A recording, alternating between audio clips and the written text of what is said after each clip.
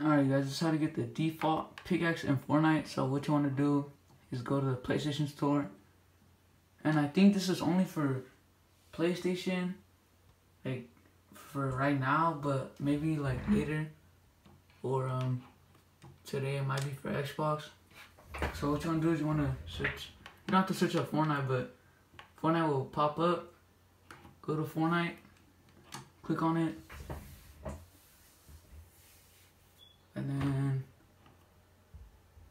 go down to add-ons. You should see right here the Fortnite throwback, so the OG pickaxe. You want to click on it, and then you want to click it should say download or pre-order, which you want to do, and then it will show this clock. This clock just means like when it's gonna end.